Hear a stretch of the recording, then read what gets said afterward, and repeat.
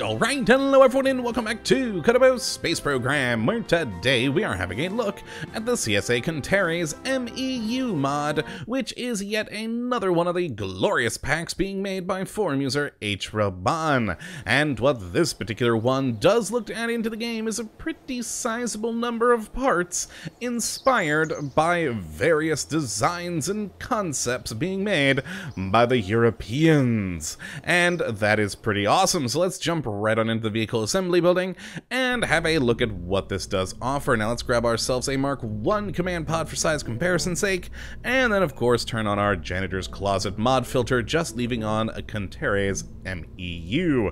And we will start with our command pods as usual, taking a look at the first one here. Ooh, though before I do, I should briefly mention I'm gonna kinda gloss over a lot of specifics in this mod, because just like the last episode, we have kind of a large number of parts. So I'm just going to go over the sort of main details. So the first command pod here is the ATB service module, which as you can see is an unmanned command pod with a built-in data transmitter, reaction wheel, SAS, electric charge, liquid fuel, monopropellant, and oxidizer, and overall is a pretty good looking tank. I mean, it's, you know, a tank, as you would expect.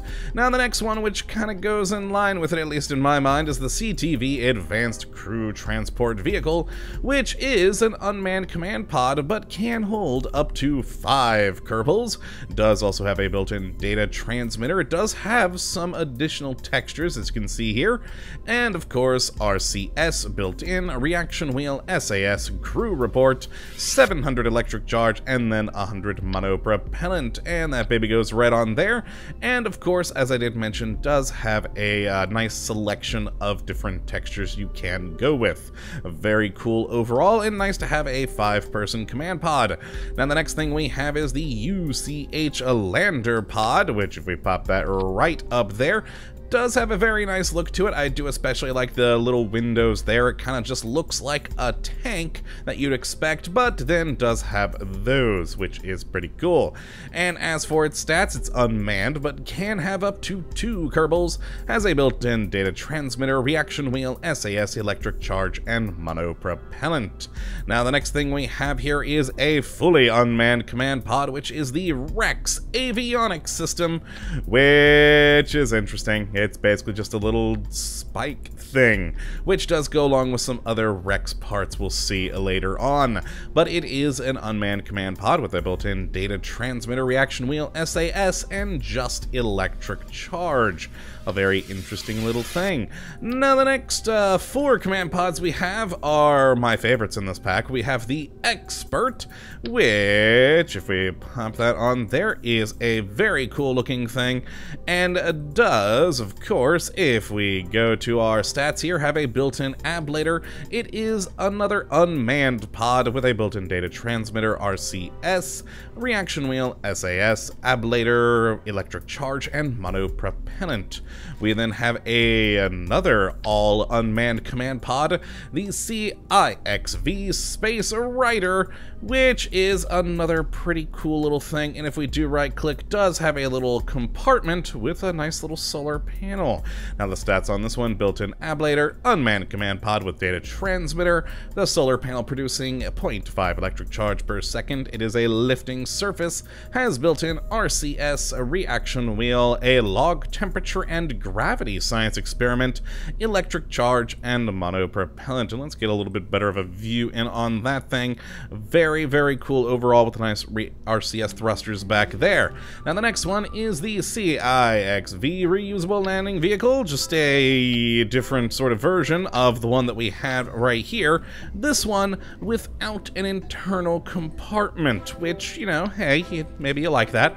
And of course, as a built-in ablator, is unmanned with a data transmitter, lifting surface, RCS, a reaction wheel, the gravity and temperature experiments, the electric charge, and monopropellant. There we go. And of course, my favorite part in this entire mod, the Hermes. Yeah, that's a good little shuttle. Oh, it's beautiful. And if we right-click and extend its panels, it does open up a lovely cargo bay with, of course, built-in solar panels, and it will hold up to 4 crew members with a minimum of 1 crew member to operate. It does, of course, have a built-in ablator data transmitter. The deployable solar panels doing 8.4 electric charge per second, is a lifting surface, has RCS reaction wheel, electric charge, and monopropellant, and overall is a pretty cool little shuttle for you to use, and who doesn't want that? Now, next on into the fuel tanks category, we have a number of different size tanks, the A5 being liquid fuel and oxidizer, which as you can see is, oh boy, big, very big. There we go. We then have the A6 ESCB liquid fuel and oxidizer tank with a very, very cool look to it, and as you did see, another attachment point down here so you can put your engine there, and then attachment point here for a good fairing. Now the next part that we do have is the A6 propellant tank, which, oh boy, again, a liquid fuel and oxidizer. Also gigantic and beautiful. Now let's move on to the next, if I can actually click things, the Eliana S3l, which is a liquid fuel and oxidizer tank, not quite so large as the last few. We then have the Eliana S3s LH2 tank, so just a slightly smaller version of the last one there. Again, liquid fuel and oxidizer. We then have the Eliana Stage 2 tank, liquid fuel and oxidizer there. Then the AS1, oh boy, was that 10,000, there we go, which is again just a very large liquid fuel and oxidizer tank. Then moving on to the AS1, the 7500 liquid fuel and oxidizer tank, slightly smaller than the last. We then have the 8000 version with liquid fuel and oxidizer, the 7500 Blitz tank, liquid fuel and oxidizer again, but much smaller and slimmer than the others. We then have the ATV Advanced Service Module holding just monopropellant, a very cool little thing there, with of course attachment points on top and bottom. We then also have the Ctv Advanced Service Module also holding a monopropellant, basically being the smaller brother to this one. And then we have the Dunnerkiel long tank holding liquid fuel and oxidizer, quite a thin little tank, but useful. And then the Dunnerkiel tank, which is even smaller right there. And then one of those Rex tanks, remember that weird little fin thing, this being a monopropellant holding lifting surface. There we go. That is indeed a thing, which is kind of interesting. And finally, the Lyra E 3rd stage liquid fuel and oxidizer tank. Very interesting coloring on that one. I do like it. A little bit unique with that different color. Don't see that too often here.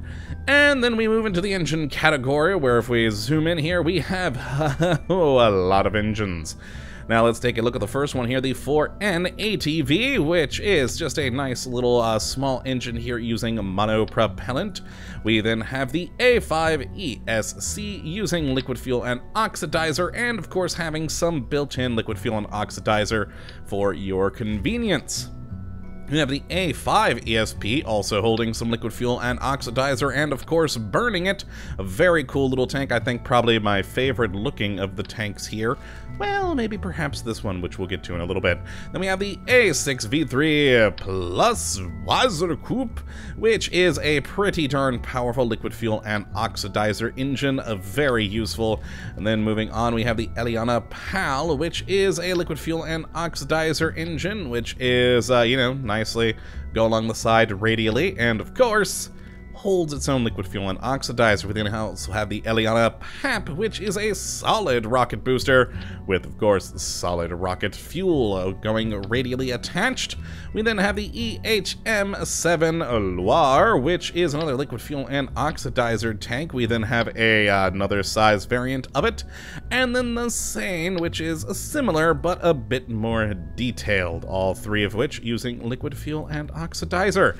Then we have the Lyra Avum, which is a pretty cool little engine. I just like it because of all the detailing. You not only have all this stuff down here, but if we switch it up at the top, it also has a lot more stuff in there.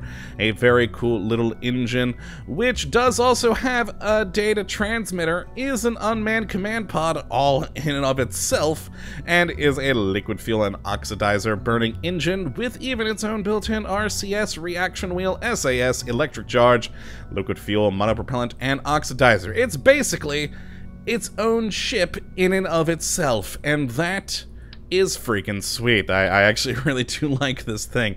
It's a wonderful, wonderful little item. We then, if I zoom back out, have a liquid fuel and oxidizer, very thin, interesting looking engine in the OTR. For S4, we then have the just larger version of it, and then a medium-sized version of it.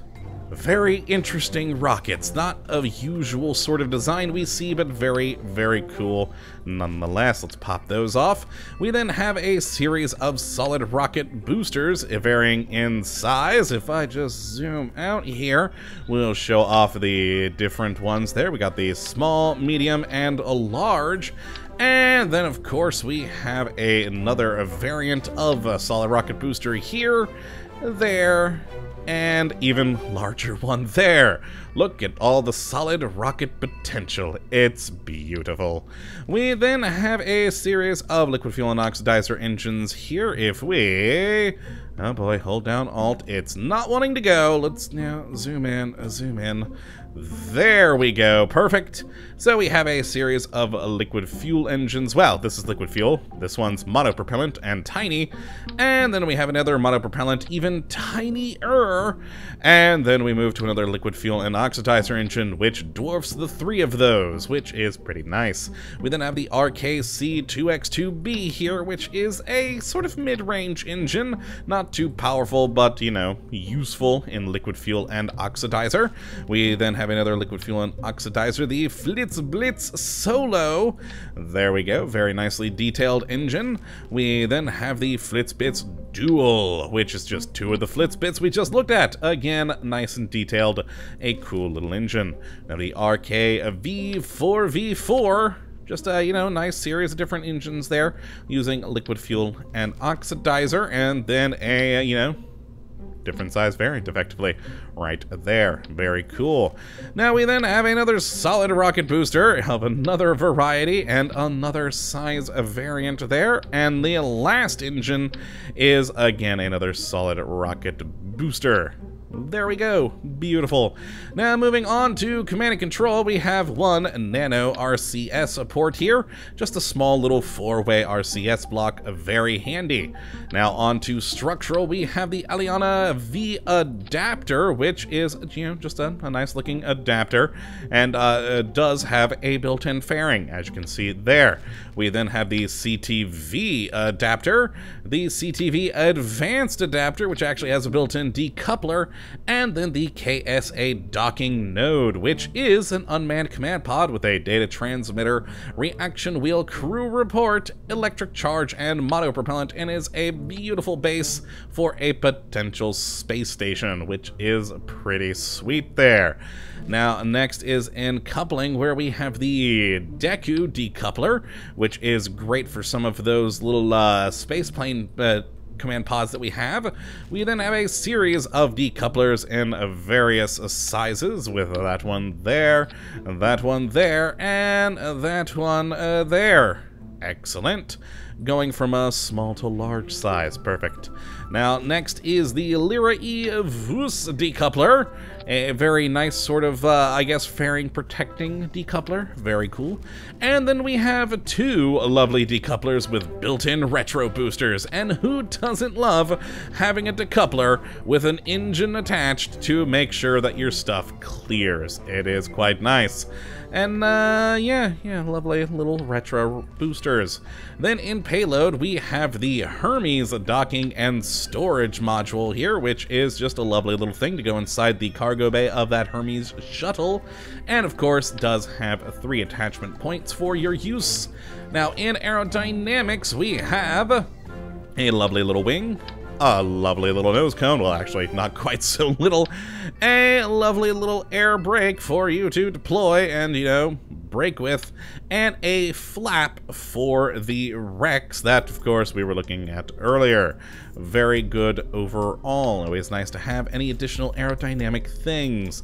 Now, nothing in ground. In thermal, we do have a CTV heat shield. There we go, with, of course, ablator, because, I mean, you know, heat shield. In electrical, we only have one small little solar panel here, which, if we flip around, is, you know, small, but useful at 0.3 electric charge per second. Nothing in communication. In science, we do have the Colombo Habitat, which is a functioning science lab with crew report and is perfect for your stations. And then the UHC Processing Lab, again, another science laboratory. Now, the Colombo holding 4 Kerbals and the UHC holding 2. Need to mention that, of course. And then finally, in utility, we have let's take a look at the Colombo Op Habitat, which holds 4 and has the crew report experiment. We then also have a crew cabin, which holds 3 and also has a crew report, and a recycling center for TAC life support, which, you know, has a lot of electric charge, and of course holds a Kerbal and does a crew report experiment. We then also have an LCD cube, which, if I just sort of pop on one of these things, you should be able to see the light it projects right there. It is just an LCD cube that projects, you know, light. Very fun, though, to have. We then have a Rex pressurized storage module, which is a lifting surface, of course, going with that Rex command pod from earlier. We then have the Ctv Docking Adapter right here, and then also the Ctv Adapter here, and finally the ATV Auto Dock Radar, which is a nice little extendable tool. And there we go, that is all the parts for the CSA Contares MEU mod. So let's take a look at what you could potentially build with this. And of course, there were all the fun rocket parts, but what really interested me, because I love space stations, is all the space station parts. So I put together a quick little MEU space station with, of course, a Hermes docked to it. Oh, I love shuttles. They're just gorgeous. And this goes so nicely with everything. I really do love this pack. I enjoy not just shuttles, but there's a lot of other good command pods, great resources for building space stations. All in all, a good quality pack like what we've seen so far with the other CSA Contares parts mods.